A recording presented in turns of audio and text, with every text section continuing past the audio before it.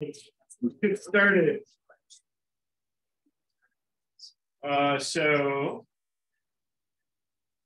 where's my presentation code?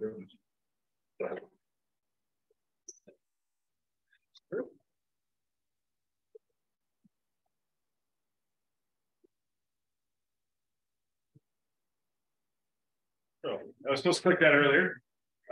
So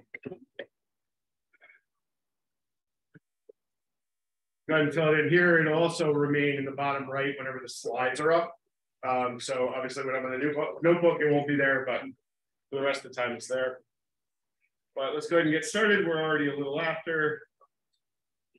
And at least it should stay up. Yes, okay.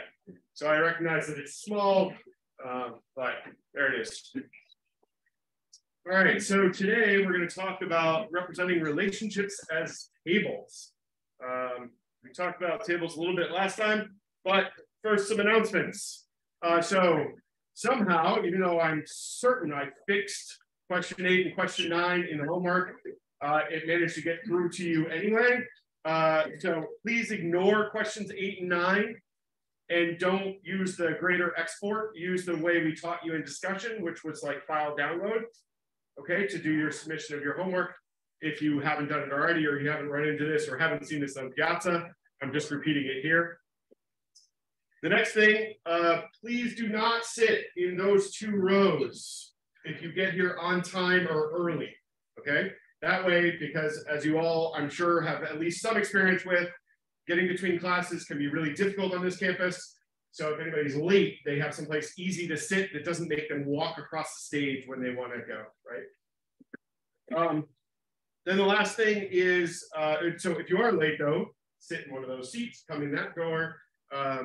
You know, I also like that door back there, but you know, that's up to you. On attendance, still working through why Top Hat wants to charge you money. I think it's because I'm using a feature I don't really need and can turn off, but I have an open ticket with them, so I'm still waiting on the answer to that. So hopefully we'll iron that out. If you're late, the attendance code should be in the bottom right corner whenever the slides are up, okay? And if you, for some reason, can't mark yourself as in attendance at the end of class, just see Rohan. He's usually right here. And he can fix it for you. Sorry.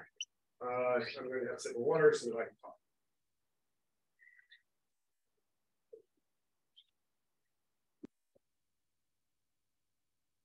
Makes it much easier when I have this in here. All right. Actually, Rohan, can you check the Zoom and just make sure you can hear? All right, any questions? Yeah, what is the code? I can't. Yeah, it apparently requires binoculars. It is 8842.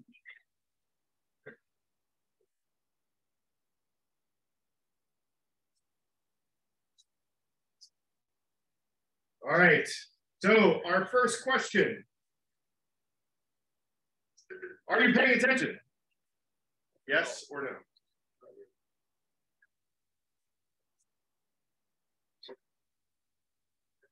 We'll make sure your participation grade reflects that. All right, so as you can see, the way this works, you just, pick your answer.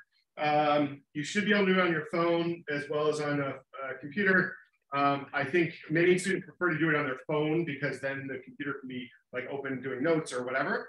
But it's up to you. There will be a random number of questions randomly distributed through each lecture because it gives me a sense of whether you're paying attention and as well as like, are you getting this point, so that we can make sure that we go back to something if you don't seem to be. And then I get a counter down here. I won't always wait till everybody. Apparently the attendance code is going to pop up now. That was cool. So I won't always wait till everybody has answered. So try to get an answer in quickly, because obviously the longer I have to stand here with a pregnant pause, the more boring it is for me and for you. So if you don't get it in, it's not the end of the world, but do try to answer quickly. That way we can kind of move on. My little controller is missing. All right, so 100. What is going on today? It literally just canceled out of the presentation.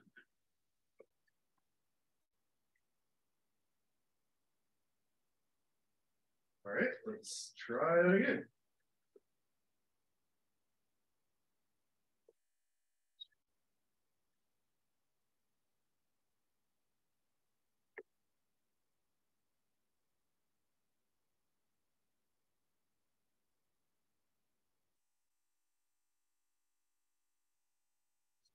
All right, so it has decided to give you a new code. I don't think you need to worry about it. If you haven't put it in, use the new code, which I believe is 4481. If you've already put it in, don't worry about it. It's going to come back to us with a time date stamp, so we'll figure out that it's the same class, even if apparently Top Hat can't today. All right. So, all right. Getting into it a little bit. So we want to talk about cause and effect a little bit. And so here's another example where, is there a correlation here? Is there a causal relationship here? Just kind of a vague association, or, which one of those kind of is it? So as you can see, clearly, as you eat more, or basically as the reduction of margarine has taken place, so people have stopped eating margarine, has also helped with divorce rates, right? Does that makes perfect sense? Clearly, real butter is going to make relationships stronger than fake butter, I think is the takeaway. Does that sound plausible? What do y'all think? Raise your right hand if you think there's definitely a causal relationship here, or raise your left hand if you think it's a correlation. Okay, so I'm going to say correlation, right? They just seem to travel together, right? However, it's probably not even a correlation. It might just be an association. For example, like, do you really think that if margarine spiked here, right, that divorce rates will necessarily follow? Or not because of a causal relationship, but even a real correlation? Or does it just happen to be that margarine consumption is trending downward in recent years, and divorce, per capita divorce rate in Maine specifically is also trending down, right? So they're not actually kind of related; they're just associated. They just happen to be going that way together, but they're probably not being influenced by the same kinds of factors. They just happen to go together. And so this is kind of what we mean, that there's maybe an association here, but probably not even a correlation, and certainly not a causation. Okay, as weird as Mainers are, anybody here from Maine? Then you could explain. So Mainers have this whole culture. It's practically Canada, what do you expect? As you may or may not know, so particularly if you're not from the US or even from the Eastern Seaboard, it's like a 12-hour drive from here to the top of Maine.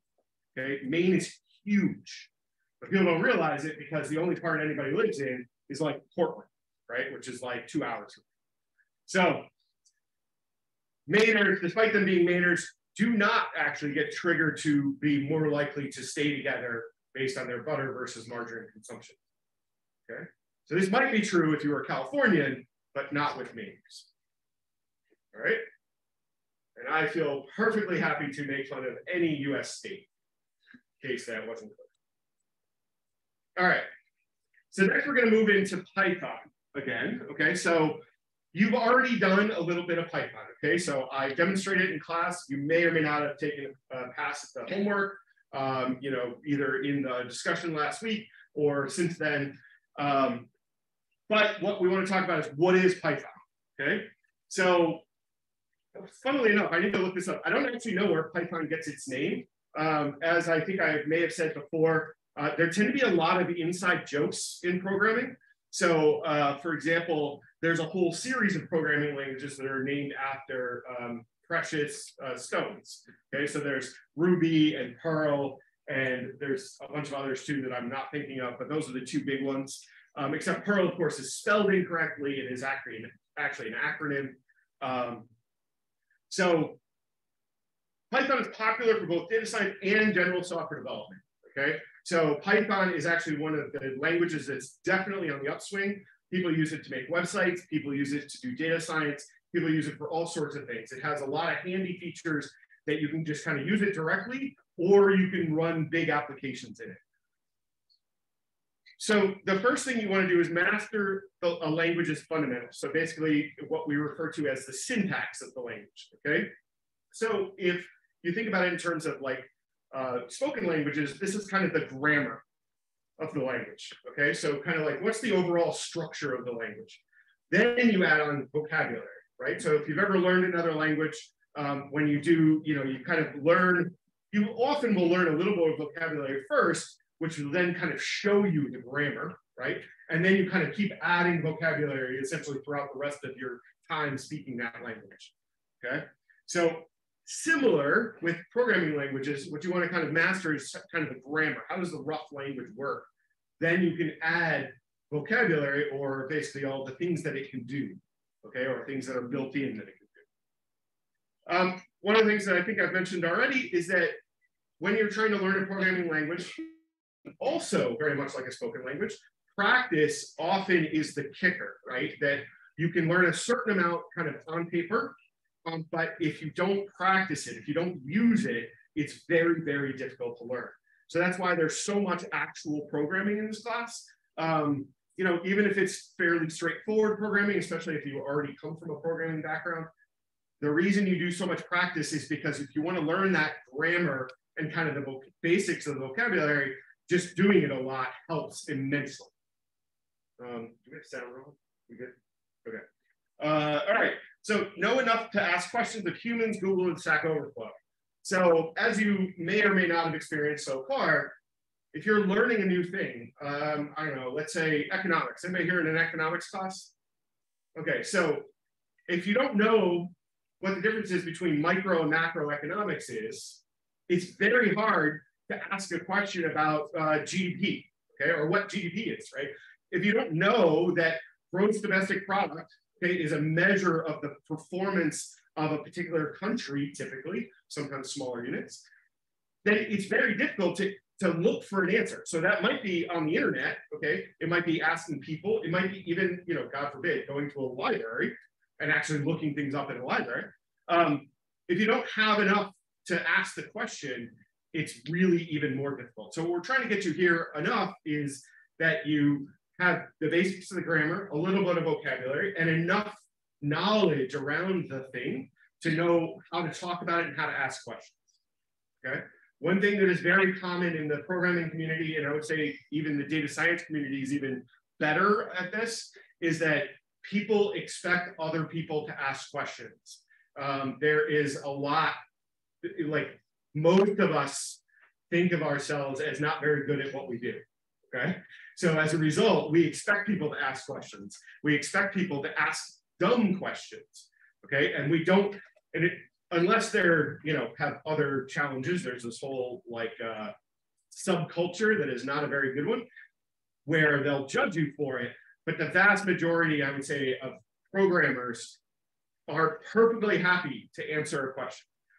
One thing I will say that is also common amongst programmers, and I would say often amongst faculty members, they don't like to answer the same question twice to the same person, right? So if you ask a question, take notes, right? Keep track of the answer, because you don't like to ask a question twice, but asking the first time is usually fine. And at least as far as I'm concerned, you ask me as many times as you want. And if the reason you didn't understand it is because I didn't explain it well, that's a lot different than you not remembering it and just coming back to me every time you ask a question, right? So, that makes sense? All right. So, as it says, demo. All right, so actually, let me put this back over here for a second. So did everyone start a Jupyter Notebook already? I meant to put that on the announcements and I forgot. Okay, so if everybody's got one, then the first thing I want you to do, and you're gonna do this in front of every class from now on, is we're gonna go and just do the file copy thing, okay, that we did for the homework. Find the right thing. I'm in far too many projects and have far too many files. It's going to load. So you can go to materials again, and now you'll see there's a folder called LEC, because programmers are lazy. so I can't type out the word lecture. That's far too much. So what you want to do is basically just like you would with the homework, copy that over into your student directory. That way you can follow along with what we're doing in class by typing in by hand. Depending on the lecture, there will be more or less kind of like stuff already there, okay? So I try to make it a balance between you kind of doing it for yourself and being able to keep up, right? And I don't always do a great job there, but I do try. That's why not everything is there all at once. And you know, you gotta have some like reveals, right? So, so there's that. All right, everybody got this copied over? It's in the same place you found the homework, under materials. So you should see Project NB DS100 materials by going from here, files, Project NB DS100. And as the facing, you go to students in your name. Yeah, so to where to put it, you go to students. Oh, clearly you're all doing this right now. Might be dog slow. Make sure you're on 802 for Wi-Fi.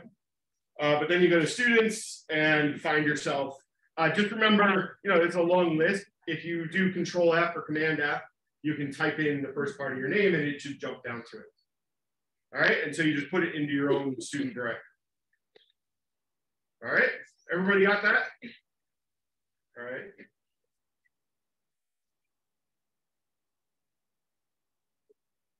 So.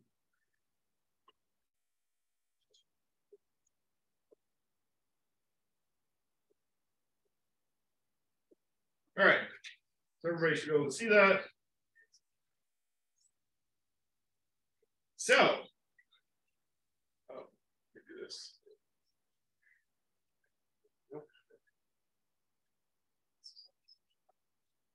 All right, so one of the things that's handy about a Python notebook or a Jupyter notebook, you'll hear me use those terms interchangeably. Technically speaking, it's called a Jupyter notebook, but it's common to call it a Python notebook because of where it comes from. So if I just want to add two numbers together, I do 2 + 9. Okay, and apparently I will not. Did the Wi-Fi die? Does that make my day?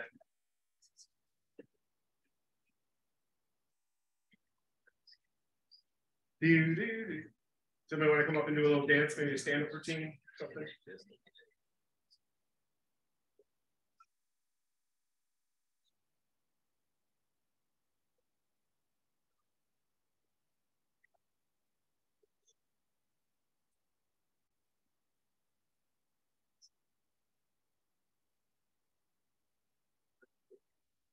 All right, looks like you're thinking about it. All right, progress. We go clear the. Oh.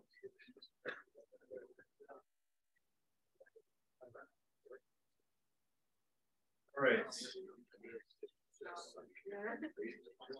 All right, so trust me, this one, following along, not that important. It's more just to kind of give you practice with it, get the idea. So if you're not able to because of the Wi-Fi or whatever, it should be okay. Do you have a question? All right. All right, so the first thing I can do is I can do this really cool thing. I can say 2 + 9 and I can get it to add it up for me, okay? I can barely do arithmetic, okay? Like, and the reason is because I don't have a computer at hand, so I can always just look it up, right? So I rarely will do it. One thing that I've had multiple students come to me about over the past, whatever, few days, is Python notebooks or Jupyter notebooks have different modes that these cells can be in. Okay, so each of these is called a cell. And one of the things that a couple of people have done by accident or magic or whatever is that the cell type, so this cell, the type was accidentally changed. Okay, so if you want something that's going to run, okay, that you can execute, it should be called code. Okay, if it's something that's text, like this part up here, that's in what's called a language called Markdown. If you're unfamiliar with Markdown, it just lets you do basic like word processing on text so that you can do fancy things like make this bigger, okay? And the way you do it in Markdown, if you really want to get into it, is you just put a couple of hashtags in front of it, and that will, when I render it, will actually make it bigger, okay? So, but if you notice, right, this cell is actually marked as Markdown, this cell is marked as code. There's another one that's called raw, which I don't actually remember what that does, so you probably don't need that. You won't need the Markdown one either. The reason I bring this up is because if this gets set to Markdown, well, I will not show you, or not soon. If it gets set to Markdown and you try to execute it, it won't work, okay? It will fail, all right? And kind of inexplicably, like it just kind of won't do anything, all right? One of the tricks that you should get used to is that if you don't see anything being in different colors, that probably means that you're not in the right mode, okay? So if you're kind of staring at it, you don't understand why it's not doing anything, or you're trying to grader check and it just doesn't seem to work, just check and make sure that if you don't have color in there, check to make sure that the cell type is still code, okay? This rarely happens, but when it does, it's really annoying. So just keep that in mind. Does that make sense? All right, let me see if this will work again. All right, that's progress. So if you notice, hopefully nobody's too seriously colorblind. You see how it just went to all black instead of like, it was like green and purple? That's because it changed the cell type and it also cleared the output. All right. Oh, it also drops these square brackets on the side. All right, moving on. So we can do a bunch of different mathy things, okay? Mostly arithmetic, but we can also get more sophisticated about it, right? And start to use parentheses, for example. What do parentheses do? Well, it's just like time the program To do what? PEMDAS, like. Yeah, so, but not everyone knows PEMDAS. Like that is not the acronym they used when I was a kid, for example. Doing whatever's inside the parentheses first. Right. Any other comments?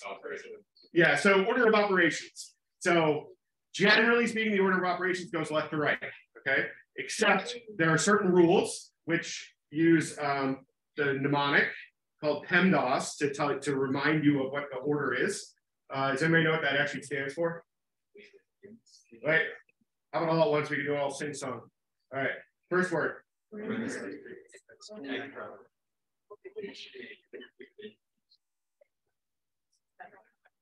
All right. Nice. Like I said, I don't remember what the mnemonic was when I was a kid, but it wasn't that. And I was like, okay. So basically, when you're doing a mathematical expression, you have to do it in the right order. Otherwise, it comes out with a different value. And so you can do those and Python will follow the correct rules. All right, now here's where it gets a little bit tricky. Certain programming languages use different techniques to indicate things that don't like have an obvious character for the thing. Okay, so like a plus sign, it's on your keyboard, right? It's really obvious what that is. I think most of you think of an asterisk now as essentially the same as a multiplication symbol. Right? It's so common now, all right? But when you get into things like exponents, it gets a little weirder, right? Because you don't have to like type in something that's like superscripted or whatever, right? Or even subscripted. So usually in a programming language, to make it easier to type, you just have tricks to do it, okay? So to do an exponent, you actually do two multiplication symbols or two asterisks in a row, and that indicates it's an exponent. So 2 to the 4th power. Okay.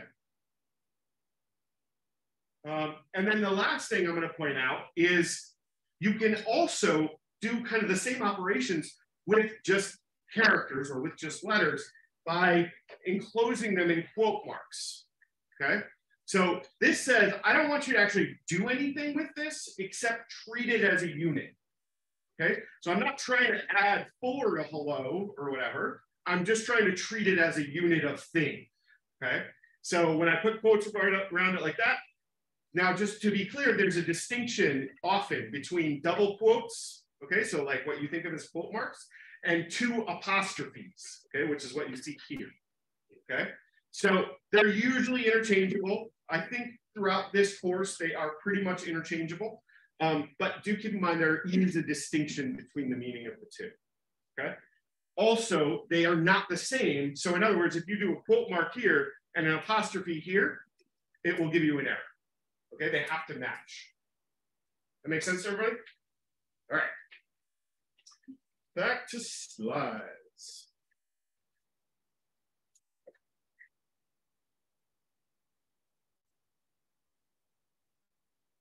All right, so the first thing we're going to talk about is names, okay? So the formal term for this is assignment statements. Sorry, I thought I had a typo in there, but assignment statements, okay? Statements don't have to have a value, they perform an action. An assignment statement changes the meaning of the name to the left of the symbol, and this name is bound to a value, not an equation. So, to expand on that, we have a name over here, which is hours per week, okay? But I want to point out that why do we have underscores there? We have those underscores because a name has to be a single block, okay? Like if I had spaces in this, it would be 3 names. Does that make sense? Okay, so it has to be one thing. This is why, for example, it bothers me a lot when people use file names, for example, that have spaces in them, okay? Because in my mind, if it's got a file name, it should be one thing, right? Just like these names, okay? So the shorthand, the nickname, the slang, the whatever, we just call it a name, okay? And what we do is we can say, you know what, I want to call this, or I want the value of this name to be the result of this expression, okay? So keep in mind that this last bullet, okay, it's not bound to the expression, it's bound to the value of the expression, okay? So in other words, it's going to do the multiplication first before doing the assignment, which makes sense, right? So, but if you examine the result of this or the value that's in there, you're not going to get 24 times 7. You're going to get the result of a multiplication. And we know what the result of the multiplication is? 168. 168. That sounds about right. I can't do arithmetic. I would have typed it in a Python. All right. Any questions? All right.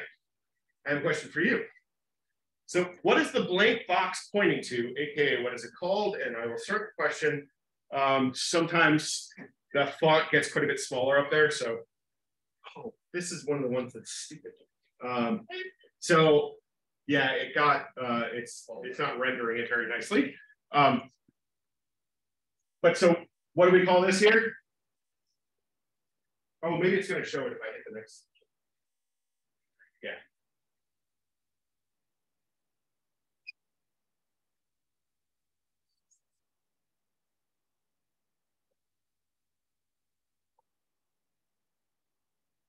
I have to remember the magic trick that gets it so that that is not tiny over to the side, but I don't remember what it is off the top of my head. All right, everybody get your answers in.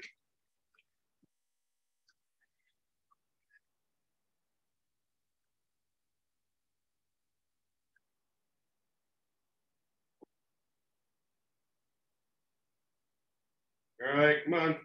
10 more, let's go.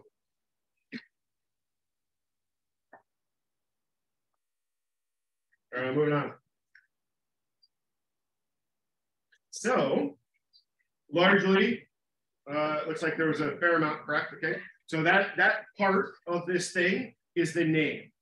Can anyone tell me why assignment statement is incorrect?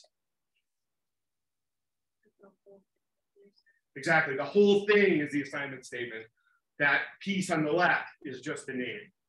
All right, does anybody know why somebody put variable here and that is technically correct? Anybody else? All right, you tell me. Well, the expression 24 times 7 is being assigned to like hours per week. So hours per week would be like a variable that can be used consistently like throughout whatever program. All right, so how many people use the term variable in math class when they were younger? Okay, so variable and name are basically synonymous, okay? The only reason we use the word name is to remind you that it's essentially a label on the thing, okay? So, because when you think of variable, especially if you come from math, right, it's like X, right, or Y, okay? Which doesn't really tell you very much about the thing, unless you happen to talk about a graph. But, you know, if you're using a general variable, they tend to be all over the place. Although lots of them have important kind of definitions now, right? So you often know that an X or a Y probably means something to do with a graph, right? So I'll probably use the term variable quite a lot, but the reason I bring up name right now is just to remind you that it's a label for the value. It's not actually the value, and it's not, so you can change it at any time, just like you can a variable, but it's a name for it. So you can reference that name elsewhere, okay? That's it. So I have typed in as the correct answer name, but as I explained, other ones are technically correct as well. All right, so let's move on to functions. Let me just see what my demo looks like. Yeah, actually, let's talk about, yeah, let's talk about functions. No, let's talk about names first of all. Okay, so we're actually going to switch to the demo again. Okay. So here we have names. Okay, so going back to that math example, here our name is just A. Okay. However, I just executed this, and what do you notice didn't happen? Anybody else? All right, how about over there? Yeah. There's no output. Why not? You haven't done the statement for whatever coding for anything. Exactly. So remember, computer dumb. Okay, it's only going to do what you tell it to do. Okay, what did I tell it to do here?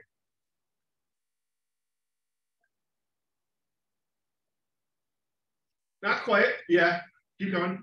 Just put A. Right. So I did an assignment. Right. So I did tell it to do something, but what didn't I tell it to do? Is the value. Right. I didn't tell it to print it, so it didn't print it. I just said assign it. That makes sense? So if I run A now, though, it has been assigned. It is now, that is the value.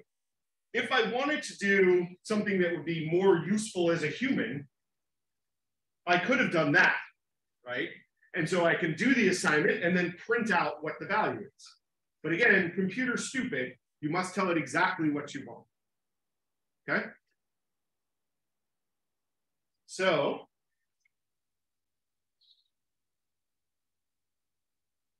wheat, okay? So I gave it a name, but I haven't assigned anything to it. And so I get this very convenient error. Name error. Name wheat is not defined. Seems plausible. So just kind of keep that in mind. When you're looking at the errors, usually the last couple lines are what is going to tell you the problem is. Okay, most of the part above that is it's telling you context, but you usually don't need it, right? So I don't really care how it got to the fact that it is an unassigned name. All I care about the fact is that I made a mistake and didn't assign it first, right? Does that make sense? Sometimes I care about the context, but certainly not for this class. And most of the time, even with advanced sophisticated programming, you usually don't care. Usually there's enough here to say, oh, this is the stupid thing I did, okay? Or forgot to do. All right, so we can assign multiple things. So now we have B. Now it's going to remember what A is, so I can now multiply it by 3, okay? And then I can also print B, and then I can assign the result of multiplying those two numbers together, right, into another variable or into another name, okay? So what do y'all think total will be? It could be the result of 3 times 9, right? Sorry, not 3, my bad. Whatever we assigned A to, 4 times 9? Or is it the result of 12 times 9? 12 times 9. Want to do right and left hands? Or anybody have a theory? So what is the value that has been assigned to total? Okay. Is it, so remember A was originally assigned a 4 here. Okay. And B was originally assigned a 9. But then we did this multiplication operation with A. Okay. So is this result going to be the original 4 times 9? Or is it somehow the result of this? So 12 times 9. Right there. I think it's going to be the original value of A because you never reassigned another value, just an operation. Exactly. So I never changed A, right? I never put another equal sign there. So if there's no equal sign, that the value doesn't change. Okay. So the total is 4 times 9. I'm like confusing myself with all the numbers I keep saying. So that's how we get the 36. So now, what if I reassign A to 27? What will total be? 36. Okay, why? Because you didn't assign the value. Right. So unless I reassign it,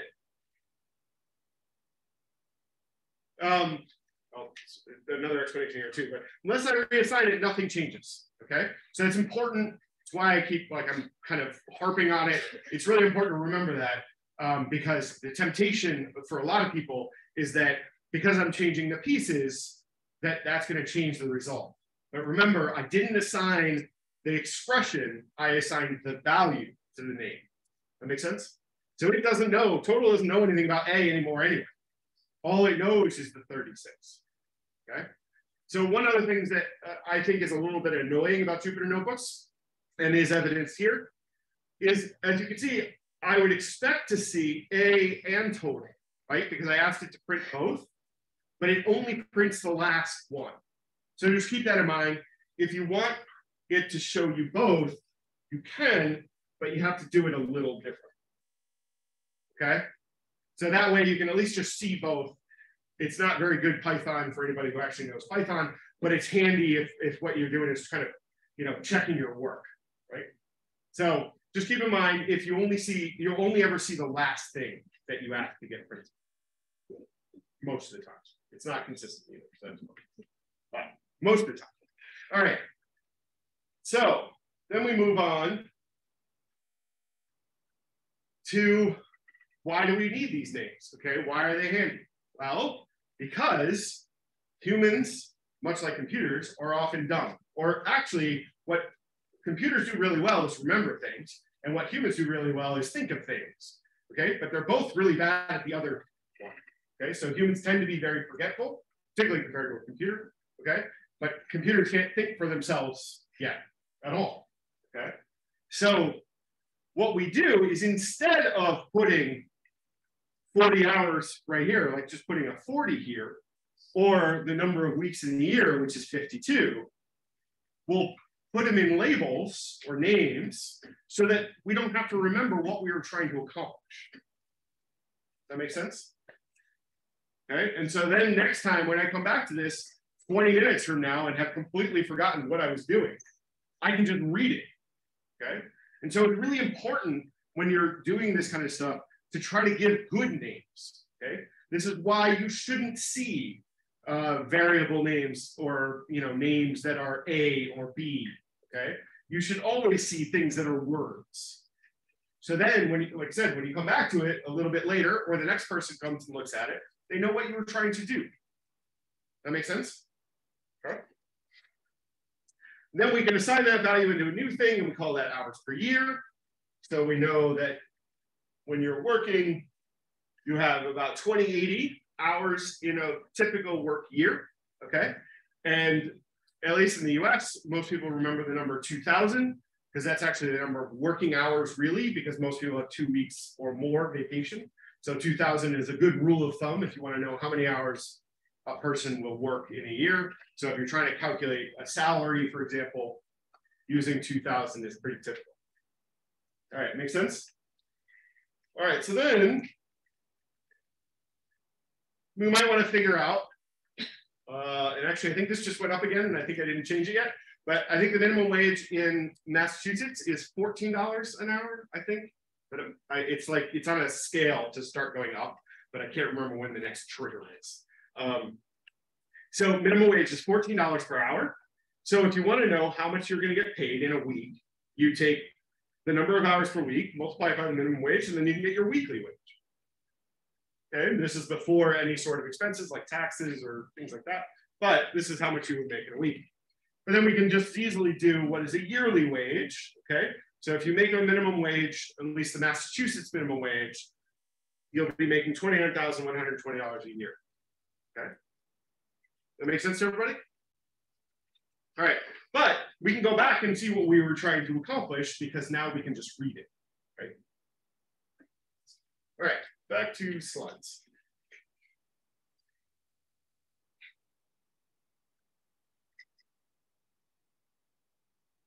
All right, so the next thing we're going to talk about is, here, I'll leave it on here for a second, is what are called functions. Okay, so, yeah, that's cool. So the anatomy of a call expression. So a function is kind of a loose term. It's kind of like variable versus name. Okay, we have a lot of different names for the same kind of construct, okay, in programming languages. So one of them is a function, which is also sometimes referred to as a method, or in this case, it's called a call expression. And I should really change my little magnifying glass up there because it may not be clear, but really what I mean is like you should know what an expression is. But the important one here is actually what is a function. Okay, so a function, so you may remember this depending on how far you got in math, is basically an operation that you want to do, usually at least in math, on a set of numbers. But when we're talking about Python, you are going to do it for kind of anything. Okay, and so the way we read this is call f on 27. Okay, where f is the name of your function or method. Okay. I use those two terms interchangeably all the time. So that's why I kind of, like, particularly early on in the semester, I tend to try to use both as much as I can. So going back to my earlier example of having good names, okay, f is a terrible name for a function, right? It should describe at least vaguely what it does. Okay? So because right now, right, we're passing into 27, we have no idea what we're going to get for alpha, right? We have no idea what f does. But for the example, what we're doing is we're calling f on 27 is how you describe it. Another way of saying it is you would say I'm passing 27 to the function f. And so this part is called an argument, okay? And the thing that can go in here can be a variable, or it can be what's called literal, okay, which is like 27, okay? That makes sense?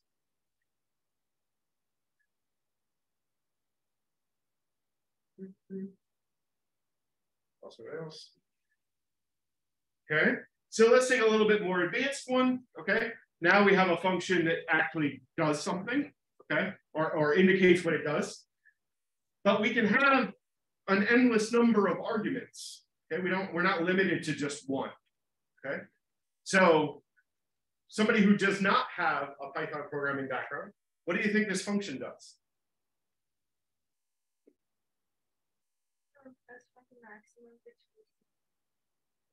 Right, so this will return whatever the max value is that you pass in, okay? So in this case, it hopefully is going to return 27 or it has 5. All right? So let's see some demonstrations.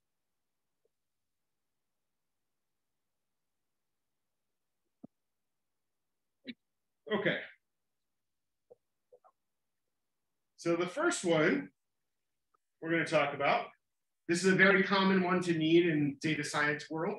If you come from a programming background, this is like a later one you learn because you don't use it that much. But when we're talking about numbers all the time, as we do in data science, this is a very useful one. Does anybody know what that will tell me?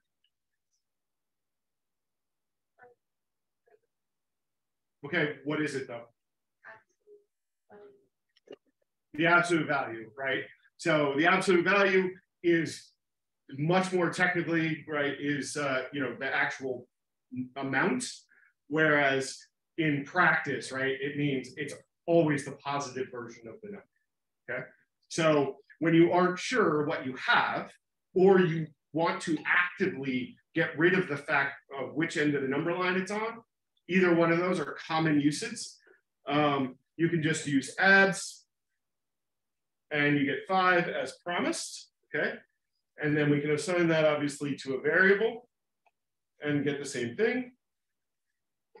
So, but it also gets better when you have something slightly more sophisticated, where especially if I had passed in names here, right, and I don't know what those values are, then I can use expressions directly in there, because, and this is where it's handy to know PEMDAS, because if you think about it, the parentheses here kind of act the same way as they do in math.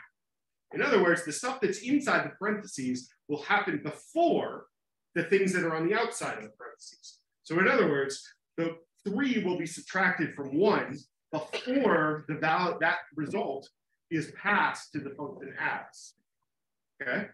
And as you might imagine, you can cascade that, right? You can put a function inside of another one, and it's kind of, you just kind of keep thinking about those parentheses. Yeah. How do you refer to our, like, you say call F127, there's those two. You usually just say and. So like, I don't remember what the other example was, but you call adds on 3 and 27. Oh, well, that wouldn't make any sense at all. You call max on 3 and 27. How's that? So typically, or you would say it in the reverse. You'd say, you know, I'm passing 27 and 3 to the max function. Okay, so that's the way I remember it, is that the parentheses will happen first. The other thing that's interesting is that the parentheses will also happen first if there's more of them. Okay, so assuming I can get my parentheses right, and then, oh, I dropped the minus sign, sorry. So these parentheses happen first, right? And then the function parentheses happen, and then the actual function happens. Okay? All right, so then we can start to do things that are slightly more sophisticated, like I described, which is that, let's see, we assign a day temp and a night temp, you know, so like what's the high and the low, you know, 52 degrees and 47 degrees. This is either a pretty cool day in Boston or a very warm day in India, okay? Depending on whether you follow Fahrenheit or Celsius. And so this is maybe the range that you want to find out between the two temperatures. But as you can see, right, in this case, I really don't care whether the result is negative or positive. What I care about is what's the range between the day temperature and the night temperature. That makes sense? That's why I might use absolute value instead of looking at the real numbers. All right, and then we have conveniently a few other functions. We get min, which will give us the minimum of 2, and then the maximum of 2, and then we can round numbers, okay? And what I want to point out here is the ones that we've looked at so far, so like max, okay, the 14 and the 15, those are kind of the two things I want to like operate on, okay? They're not really kind of changing the behavior of the function I'm calling. Now in round, we can change the behavior of the function. So two things I want to point out here. First of all, there's a default, so you don't have to specify the second argument, okay? The second argument here is implied as 0. Oops. So, and I changed it from a float to an int, which we'll talk about later. But as you can see, it's the same answer, right? I still get 123 because the second argument, if you don't pass it, it has a default, okay? And so it will just use 0 every time so that you don't have to pass comma 0 every time. That makes sense? Because that's the most common way people use it. However, let's say I want to modify the behavior, okay? And so instead of rounding to the, to the 0th place, right? I want to round to the first place. Okay, so this actually modifies the behavior of this function by passing a 1, which means give me 1 digit after the decimal. That makes sense? Okay, so it's important to know your defaults if you have them when you're using a function like round, for example, right? Because if you assume that it's going to give you 2 digits because you think you're operating on currency where, like change matters, okay? But you use a round without passing a 2, right? That's going to be a big deal. So just kind of keep in mind that many arguments, many methods, functions will have defaults for some of the arguments. Okay, usually it's the most common way that thing is used, but it's the most common in general, not the most common for you, right? So even if you do currency all day, this is still going to screw you up. Make sense? All right. So I think we go back to the slides here. Let me just check. Yes. Well, actually, we'll go a different way. So let's talk about tables. So last time we talked about, I think it was last time, we talked about what a table is, right? So I think of these as just grids, okay? You have rows, right, that go like this, and you have columns that go like this. Typically, a row, all of the elements of that row are related to each other, okay? Like as in, the row indicates an individual thing, whereas a column usually indicates a particular type. So for example, if we had a table of cones, we might have 3 different cone types, okay? So in other words, ice cream cone types. So we have a strawberry flavored ice cream, okay, that is pink. And it really, I guess these are ice cream flavors more than they are cones, but you get the idea. So strawberry, then pink, and the price of it is $3.55, okay? But then we have another thing, right, which is chocolate ice cream, which is light brown and $4.75. But then we have another type of chocolate that is dark brown at $5.25. That makes sense? But so each of these is a thing, and then each of these is more like a class or a category, something like that, right? And we have formal words for that we'll talk about in a couple of lectures. So these are related, but they're not all the same thing, right? Each row is the same thing. So this isn't always true, right? Because the data that comes in may be like rotated, right? But usually when we're trying to manipulate the data such that we can kind of consume it or use it or show it to somebody else, we'll rotate it such that this is true, okay? So that generally a row is like a thing and a column is like a category. That make sense? All right, so in the library we're using in Python called data science, there is a thing called a table.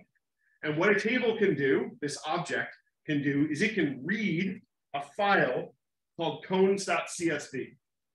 And if you look over here and in your directory, you'll see there is a file in that same directory, if you look next to it, called cones.csv. That CSV file just has that data in it, okay? And this table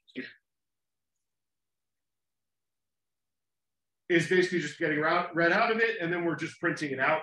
It will cap, I think it'll only show 5 rows by default normally, and then it'll just tell you how many more there are to display. And you can display more if you want, but most of the time that's enough to get a sense of what it is. So the table has a bunch of nice operations on it. We can show 2 rows out of it, okay? It'll be the top 2 rows if we just give it a number. So here's where I could say 300, and assuming I had 300 different flavors of ice cream, I would get 300, okay? But then I can also do select, okay?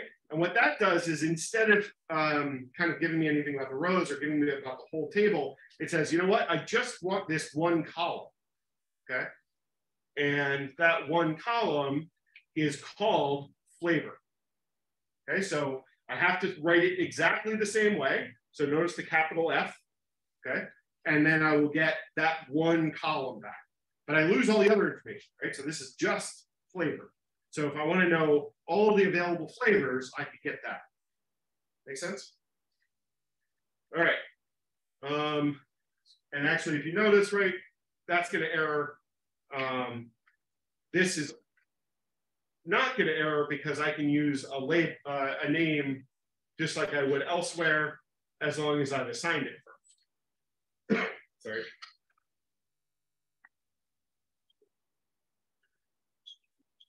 Now I can also do the reverse, which is where instead of just getting one column, I want to drop data. Okay, so in this case, what I did was I took that original table and I got rid of the price. Okay, so if you have 67 different columns and you're only interested in some of them, if you're interested in 5 of them, it's probably better to use select. If you're interested in 60 of them, it's probably better to use drop. Right? So it's just a convenience, whichever way is faster for you, you know, with the least amount of time typing to get the thing you actually want. All right. Now, what we can do though is we can actually assign the result of dropping price, for example, to a new table. Okay, so this has all the same operations on it that we had a minute ago, except it's on a new one and it only has 2 columns. Okay. Now, what we can also do is we can, where did it go? There we go. The next thing we can do is we can do what's called filtering, or also referred to as searching. Okay, I would say the generic term is to search something, but we more formally usually say filter because we're not really searching. We're not going and finding the first time we see chocolate. We're filtering. Instead, we're saying remove everything that isn't chocolate. I know it's kind of like a fine line difference, but that's what it means when we say filter versus search. Okay, and so we use a where, okay, intuitively enough. So in other words, where the flavor column is equal to chocolate. Follow me? All right. But then we have some other cool functions like we can sort by the price, okay? So we can see clearly if you want the cheapest ice cream you can get, it's strawberry, which makes sense because it's also the least good. I will throw shade at anything and everything in this class. All right, but then I can do it in reverse too if I want to know what the most expensive is, okay? By modifying the behavior by passing another argument, okay? Except in this case, I'm going to actually tell it which argument I want to modify, okay? So it's not just what's called a positional argument, it's the actual name of the argument. And we're going to go through this more in the slides, so don't worry about it if we're kind of getting a little beyond your capacity for straight memorization. But so what do you guys think here if I pass descending equals true, okay? So that means I'm going to go down, right? What does that mean that this is when I'm using the default? Okay, so if I don't pass it, what do you think that the equivalent would be if I did want to pass it?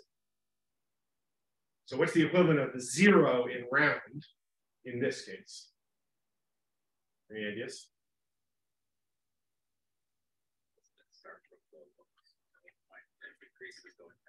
So it does, but how would I replicate that? Because what the reason it does that is because it's defaulting somehow. Oh, the descending. Keep going.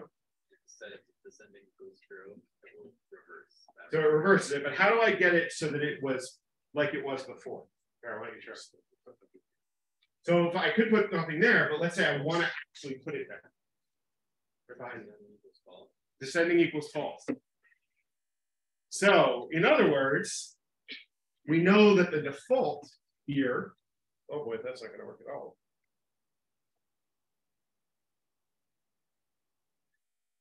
Looks like this. So to your point over there, if I let this off, it implies descending equals false. Does that make sense? Because it's now going in ascending order, okay, or descending false, right? Depending on how you want to say it. So you can drop columns and tables, right? Yep. So what is the purpose of creating a new table from that drops that instead of just viewing it as? Usually it's because you don't care about that data and it's expensive to carry it around.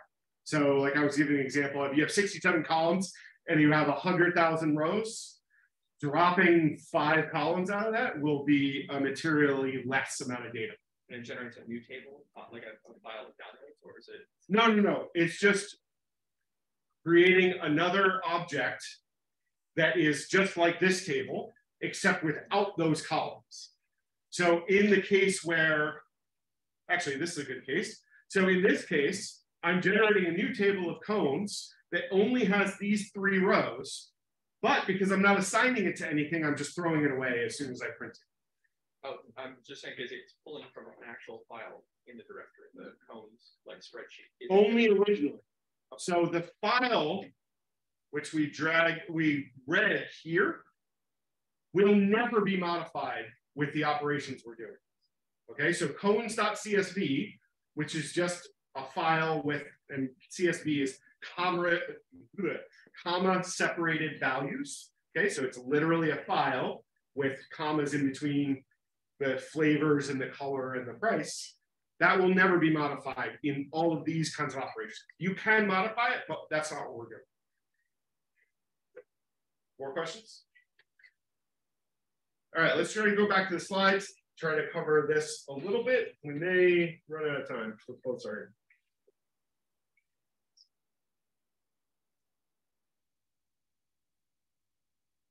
All right, so a table is a sequence of labeled columns, okay?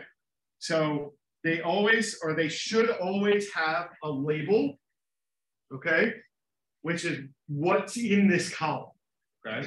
They can be multi-word, they can be short, they can be long, they can have good capitalization, they can have bad, but they should have a very clear indication of what is in the column, okay? So we had flavors, we had prices, we had colors. Here, this is talking about size of an area. Okay, so the size of the state of California is whatever that says, 163,500 square meters. Okay, it's in meters, so I don't know what that means, but it's big. All right, and it's bigger than Nevada's, which is 110,000 some odd square meters. Okay. So this part at the top is called the label, okay? And it labels a column, okay? And then as we've mentioned several times, right, we have a row. So if you, like I said, I kind of think of these as things, right? And these as categories.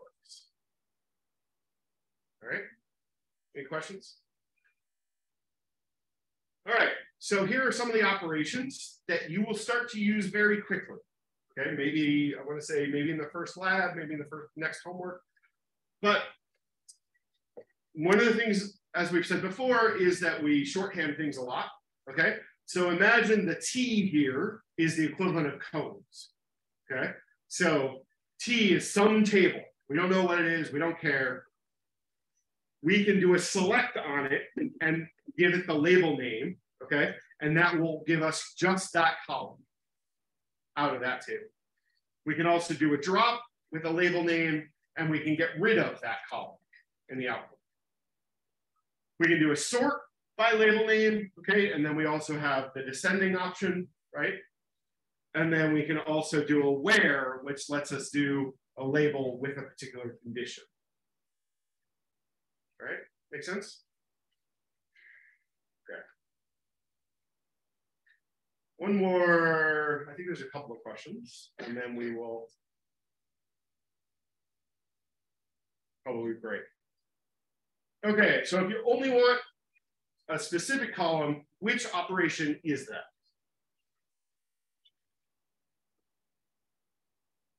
So you want to retain a particular column. How do you do that? Or get?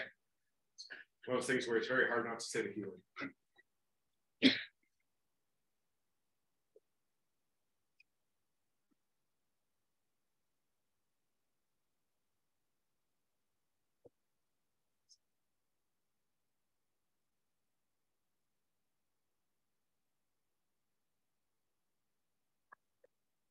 All right, quick. Remember the giving an answer in this is way more important than the answer being correct. So get those answers in.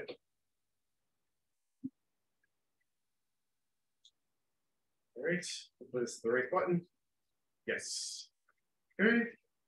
And it looks like largely you got it correct. So it is select. So remember, it's not drop, which would get rid of a column. It's select, I want to retain a column or a set of columns. All right. And then we have another question. So if you want to get rid of a row from a table, what operation would you apply? Oops, where'd the questions go? Oh, sorry. There we go. I was saying that I didn't realize it was free writing.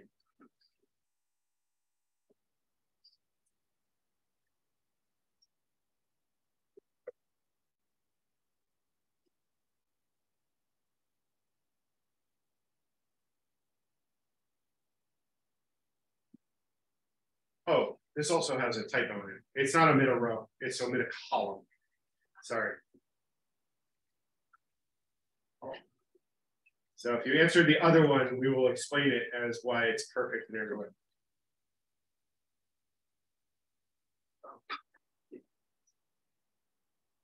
So if you want to omit a column from a table, so unlike the other one where we wanted to retain a column, this is getting rid of a column. What's the difference between select and sort? So select retains certain columns. Sort doesn't change which columns you have. It just says, I want to sort it by that column.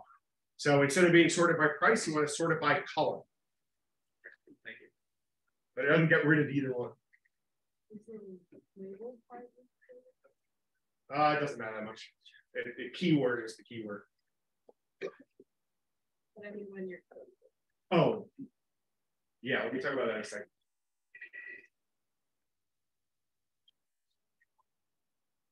Okay, so these top two, I would say, are both correct, as in they both answer the question. Okay. However, this one can actually do something to kind of your point. So you need to have, when you're actually using it, you need to have what table you want to drop stuff from, right? Whatever that might be. Okay. And you have to tell it which column you want to drop. Otherwise, what's the point, right? So if you did T dot drop parenthesis, parenthesis, what do you think would happen? With no lid.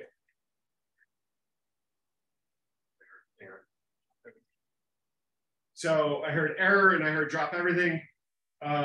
My guess is that it will actually give it back to you unchanged, or it will error and say, why didn't you tell me what label to drop? It will not remove them all.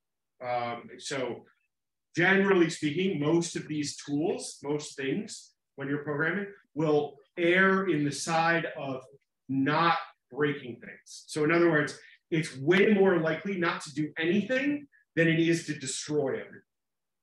Does that make sense? If you had a column with no name, would they just end up deleting that? So if you had a column with no name, first of all, I think that's illegal. Second, probably not. What you'd have to do is find a way to still name that column. So, and you can actually, because you can actually do it by position. So you could still say drop 3, like the number 3, and that would be drop the 3rd column. All right, one more, and then I think we're done today. All right. So this one's like a mapping thing. Oh my God, why does it make it so small? I don't understand.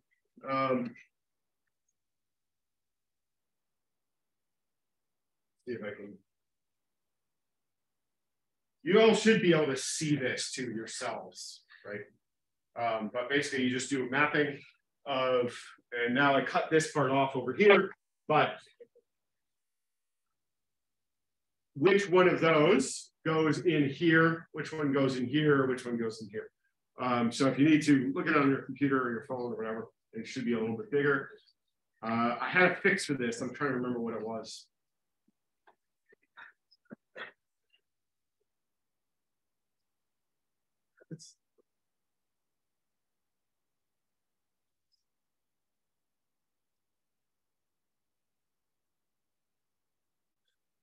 I'll be very impressed if the back of the room does better than the front of the room on this one.